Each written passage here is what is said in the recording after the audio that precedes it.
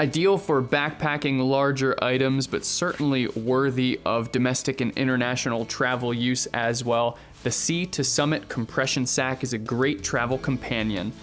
This bag is made with a 70D PU coated waterproof nylon fabric.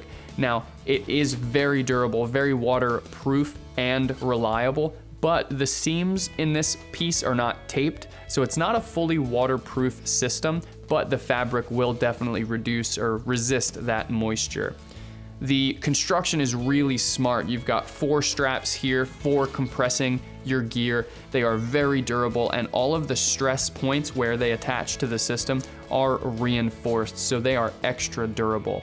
It's a really simple design. You pull on those straps, it reduces the bulging, and it really drops the pack size of your items. It can reduce items up to 1/3 their original size, so this thing will reduce by about 66%. It's pretty cool.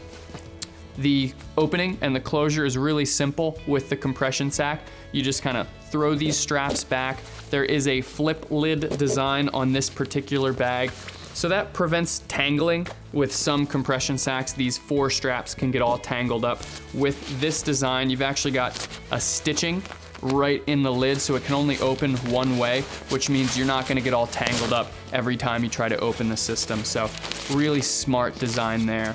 It's just a simple drawstring closure at the top, so you can easily pack your contents in there, get them stuffed in, draw that closure closed, throw the lid over, and start to compress that down.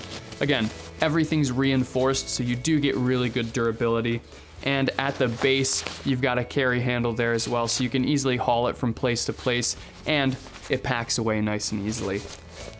Overall, this is a really easy to use compression sack. It's really reliable, it's really durable, it's gonna protect your gear, and it's gonna smash it down really small for backpacking and travel use. It is the Sea to Summit Compression Sack.